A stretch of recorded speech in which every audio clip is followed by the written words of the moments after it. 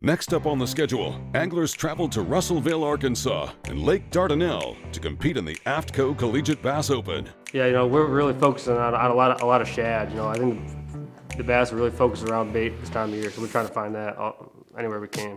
I feel like if you find the shad, you'll find them, and if you find one or two, you'll have 20 pounds in a heartbeat. Contested during the month of October, the AFTCO Open provides beautiful fall foliage and great fish catching conditions. Yeah, baby! Let's go! Hey, Mom! Got one. Go. Yep. That's what I'm talking about, girl.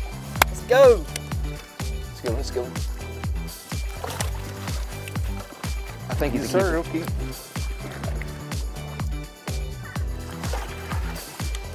I think it's a keeper. 9:30 today. Y'all just took way over the lead. We're going to get another lead change, so y'all get them out of here. And here's a look at the overall top 10. Garrett Warren and John Owens from Snead State Community College sit in the top spot. Luke Mason and Justin Lane from the University of North Alabama take second. And representing the University of Alabama, Jared Turnbloom and Jake Turnbloom hold on for third.